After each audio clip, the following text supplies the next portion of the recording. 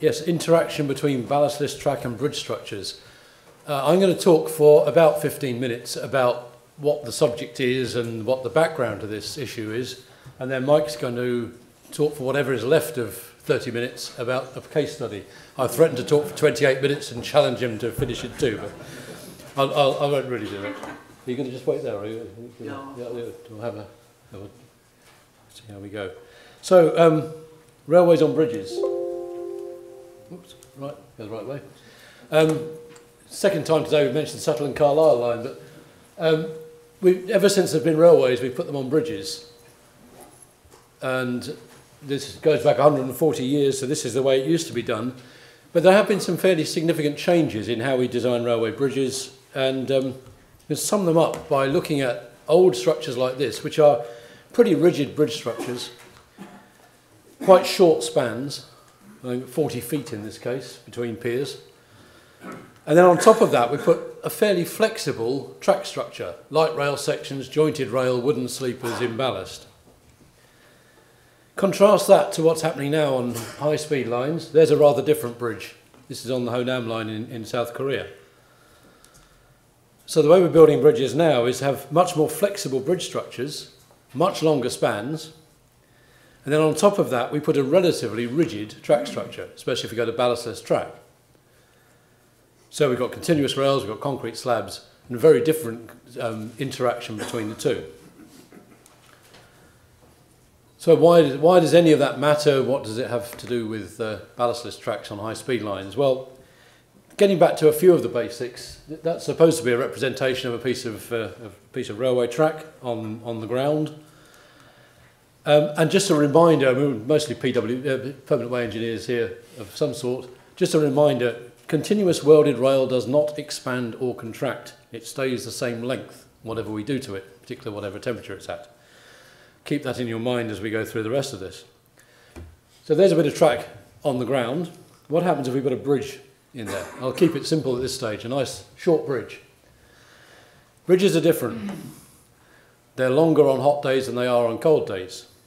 They also bend if there's a train on them, and they shift if the train driver hits the brakes.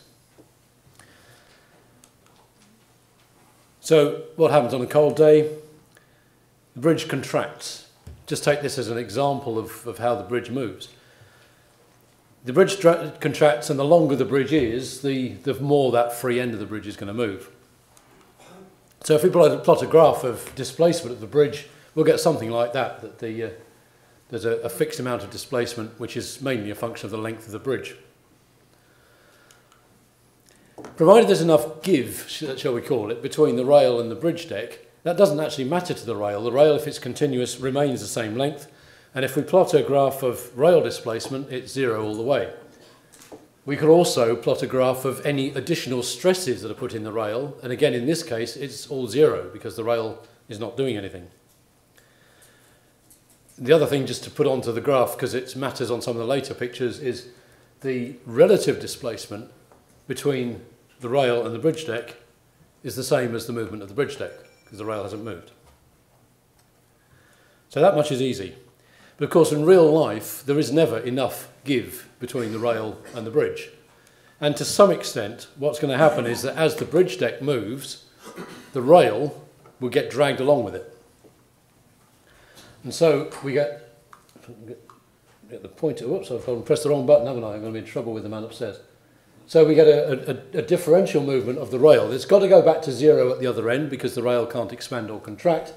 So therefore, if we don't put a brake in the rail, at the point where the rail goes over the discontinuity in the bridge, we're going to get a step in the displacement of the rail. The slope of that line is equal to the strain in the rail, and therefore proportional to the stress in the rail. So we can say that the relative movement between the bridge and the rail has actually been reduced because the rail is following the bridge, but it generates a peak stress in the rail which coincides with the steepest slope of that line and therefore is directly over the join. So that's the sort of nature of the problem. If we fix the rail down more securely onto the bridge, as effectively we do when we go to non-ballasted track, the rail stays with the bridge even more, and we get an even more severe step, which gives us, again, even less relative displacement, but even higher peak stresses. So that's the nature of the problem. I could go through this again, instead of putting temperature in, putting in traction and braking effects. There's also effects of bridge deck bending under the weight of the train, which affects the longitudinal stresses in the rail. And you'll get a similar kind of picture building up. So what can the track engineer do about it? I could do a different talk about what can the bridge designer do about it.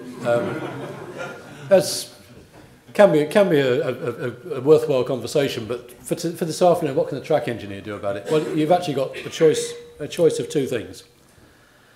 First one is cut the rail.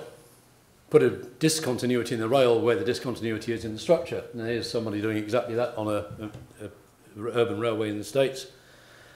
That solves the problem. The rail stress goes down to zero, and we can live with that. The problem is that rail expansion joints, first of all, are quite expensive to install. They're also expensive to maintain. I've never yet met a permanent way maintenance engineer who likes rail expansion joints. They're everybody's headache. On urban railways, they're a source of noise, especially if they're not perfectly maintained. It all adds up to the fact that we really don't want to put rail expansion joints in unless we have to, and especially on a high-speed ballastless track, the last thing we want to do is put unnecessary rail expansion joints in. I accept there are such things as necessary ones, but there are not very many of them. So that's option one. Option two is accept that the stress is going to go up, which first of all gives us all as P-way engineers a slight uneasy feeling between our shoulder blades. But if you think, go back 30 or 40 years, we had the same axle loads on our tracks as we have now. We had lighter rail sections, wider sleeper spacings, and it wasn't a complete catastrophe. There's all sorts of good reasons we've gone to heavier rail sections, closer spacings and so on. But there is actually a bit of spare capacity in the rail to take some stresses locally at least. And we can think about, can we live with that in order to avoid putting rail expansion joints in? But there has to be some limit to how much extra stress we can accept. And there was a UIC, first of all, the easy way to put a limit on the amount of stress is put a limit on the length of bridge over which you can have continuous welded rail without a joint. And written into Network Rail's standards, there is a suggestion that you shouldn't go more than 30 metres as a bridge expansion length before you put rail expansion joints in. And most European railways have a similar rule. It's a catch-all, and it doesn't really fix the problem. The other thing we can do is actually explicitly put a limit on how much stress that we can put into the rail. And I'm talking here about how much stress we put in over and above the stress which would be there anyway if we put the same track form with the same train on the track without a bridge. So we're looking at how much extra stress can we put into the rail. So back in the early 1990s, UIC had a working group looking at this subject, and they looked at specifically the case of 60E1 rail, as we would call it now, R260 grade, 650mm spacing, concrete sleepers. So what we would today think of as pretty standard track. And looking at straight track or very large radius curves. They came to the conclusion that under that configuration, you could put in an extra 92 megapascals of stress in the rail in tension without an undue risk of a rail fatigue failure. And you could go to 72 megapascals in compression without an undue risk of track buckling. But those numbers, anyone who's touched this subject will have probably recognised 92 and 72. Unfortunately, the conditions above often get lost, and it is the answer for a very specific case. That data has also been copied into the Eurocode for bridge designers. So bridge designers are actually required to design their bridges in a way which limits the rail stress to these values. And again, you may find some people feeling slightly uncomfortable that your bridge design colleagues are being asked to work out the stress in the rail. But that's the way it is, because UIC leaflets are advisory, but for the structure designer, in many cases, the Eurocode is mandatory. So what we've been doing over the last 2 or 3 years, I've had the privilege and the frustration of chairing a European task group with a combination of bridge engineers and track engineers looking at what should be put in the next revision of the Eurocode on this subject.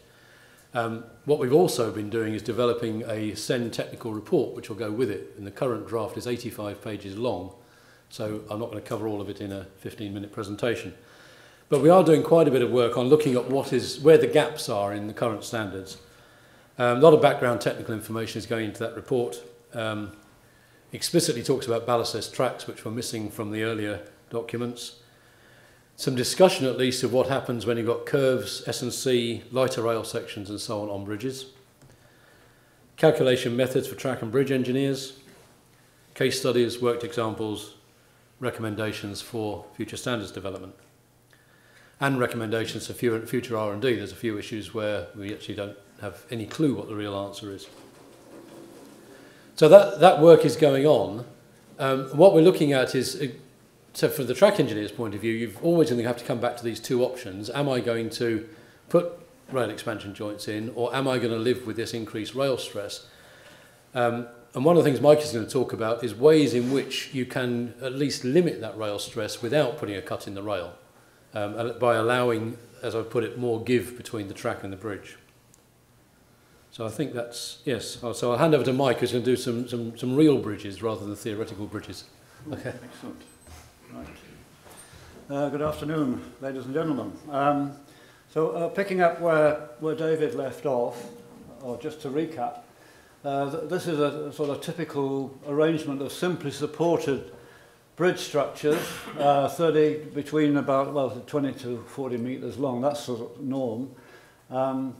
And the reason for that is that the expansion and contraction of these units is so small that the stress induced in the rail is well within the criteria which David mentioned earlier. So what's happening now with high-speed trains, the whole concept is changed. We're having continuous rails and structures which are far longer and far more complex than the example here. So we're sort of moving now into long-welded rails have been around for a long time, and initially the rail expansion joints which you saw earlier were installed in the track after the jointed track had been taken away. Now, during expansion and contraction of the structure, the rail stress will be compressive or tensile, depending on which way the structure is moving. The compressive stress is a problem with ballasted track due to the potential for track buckling. But hopefully with ballastless track it will not occur, and I'm certainly not aware of it happening so far. This opens up quite a change in the design criteria for the structures. As David said, the rail expansion joints are capital intensive, maintenance intensive, and they also provide a discontinuity in the rail which causes unnecessary noise and vibration. The track itself is subjected on a structure, is subjected obviously from above by the train acceleration and braking forces and the dynamic loading, and also the nosing forces and lateral wind loading on the train. And it's also on the structure subjected to the bending and torsion effects of the deck and the thermal movement of the deck as well, these two are the main problems. Now, the distribution of the forces in the rails very much depends on the clamping force, the toe load of the rail fastening system. And what Pandrel have introduced is this ZLR. This is a zero longitudinal rail fastening, which actually lifts off the foot of the rail and allows the rail to be decoupled from the structure. More on that in a minute. A bit of a commercial here for HS2. Being an independent consultant, I can add my own opinion here. It's very true that HS2 is a completely new concept in railway. design in UK. And it's the opportunity to incorporate ballastless track and components on a continuous structure can now be introduced in this country based on the extensive experience made from Europe and in the Far East. And I'm suggesting the whole of HS2 is to be slab track, but that's not kosher at the moment. The track form, the ballastless track is basically free from maintenance, and its design life has numerous environmental benefits. And unfortunately, these are not built into the costing of ballastless versus ballasted track, or slab track versus ballasted track. It's not only the fact that you need to have extensive tamping and lining of the ballasted track, it's the environmental impact and the fact that you've got to go out at night to do this work, and that there are fewer and fewer men who are prepared to drive these machines at 2 o'clock in the morning. The cost of those people is going up. So that has to be taken into account in pricing the cost of the slab track. Ballast flight, that's been mentioned by Peter this morning. Another issue is the environmental benefits of ballastless track with, during the construction phase. There's a concern of dust and noise during the installation of the ballast and the transporting of ballast from the quarries, which could be several hundred kilometres away. One issue that I'm quite strongly in favour of this, the idea of the ballastless track is a structure itself, something which is difficult with ballast, because ballast is a very variable material, whereas a ballastless track comprises of steel and concrete and rubber, which we all know the properties of, and we can work out exactly how it will perform, and it performs in that manner, hopefully for at least 20 years and longer, 80 years for the structure itself, for the concrete. Now, going back to David's point about 7743 for the permissible rail compressive stress, when I was faced with this design requirement in Bangkok, it was pretty obvious that there was no track buckling, so we could use the 92 megapascals for both compression and in tension, which made quite a difference to the design.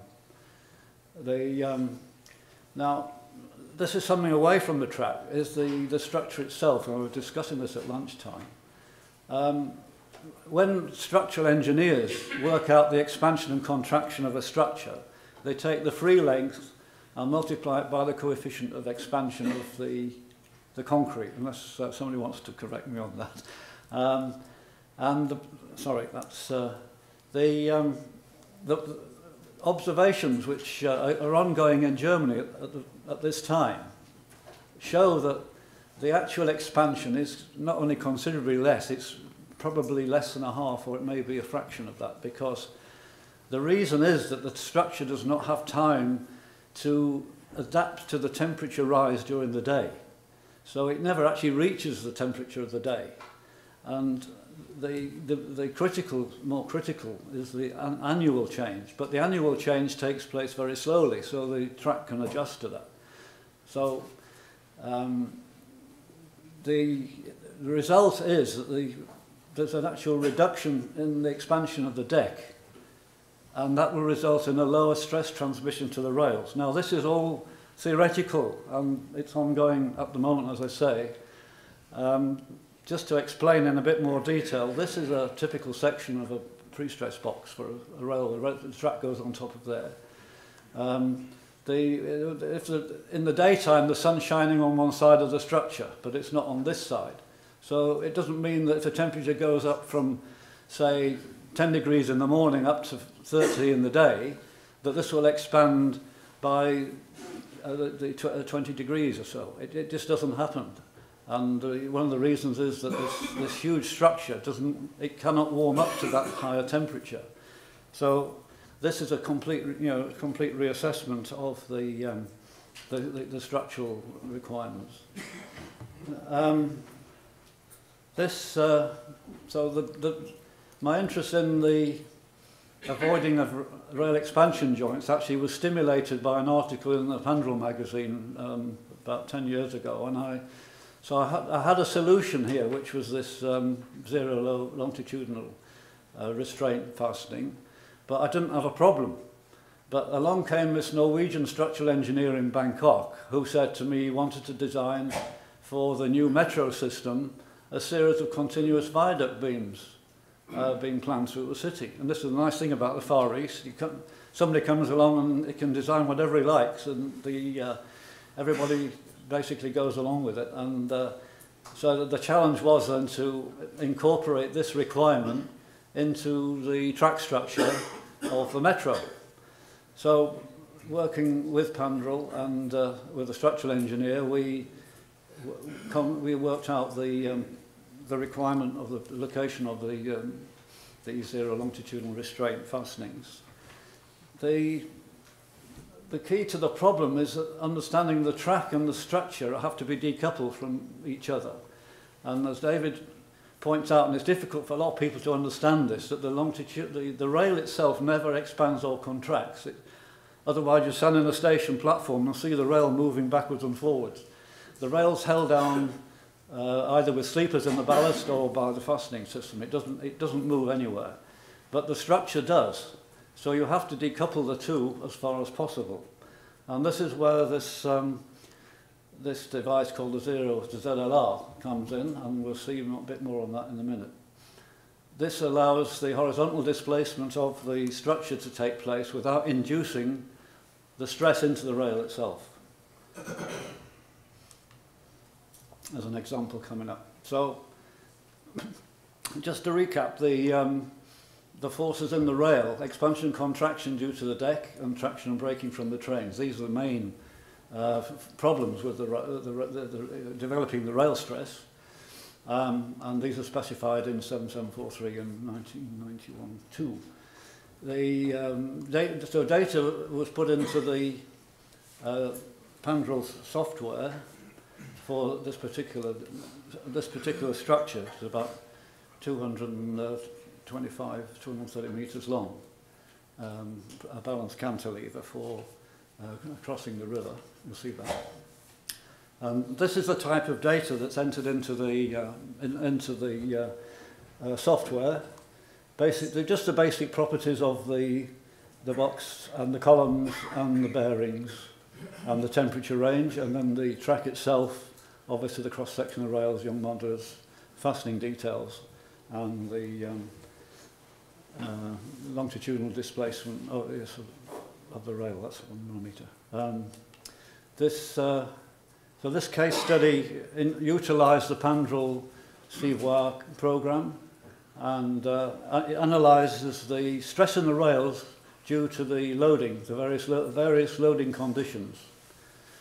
The particular example, there was a high stress of 106 megapascals over the left-hand column of the structure, and that's this fella here. As you heard, 92 is the limit, but there's a peak here in the rail stress of 106.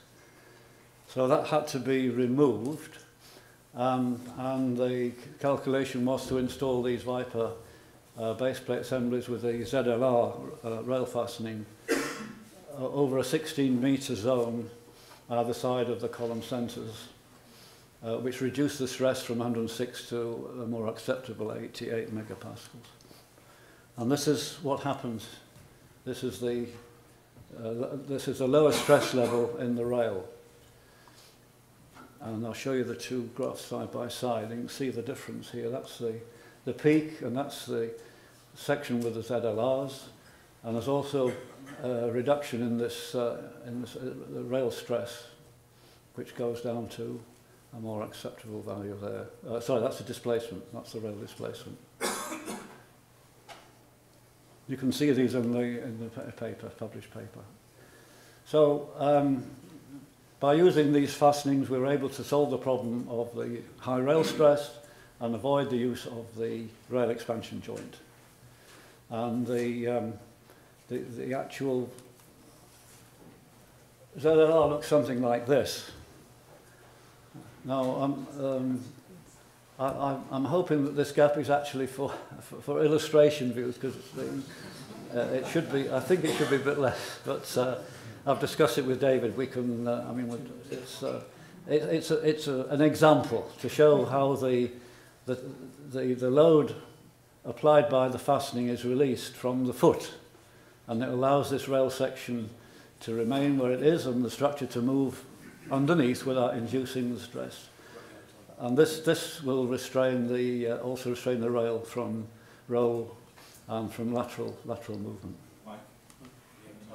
Okay, I've finished these. So just to finish off, these are examples of the structures built in Bangkok for the metro, and hopefully something like this will be appearing on HS2 before long. This is an overhead section with the connection to the depot. This is through the streets of Bangkok. The purple line, which is now open for operation. Quite impressive. These structures had to be built to cross over the expressway interchanges.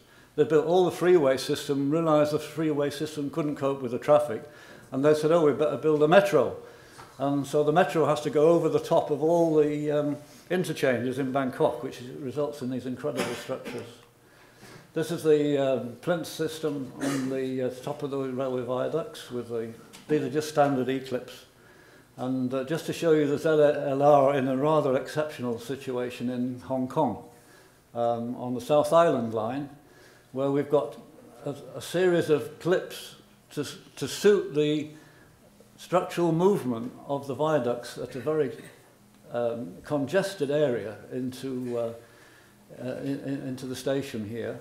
And it's got the high tow load in grey, the medium tow load in green, which is here, and then the ZLR in yellow.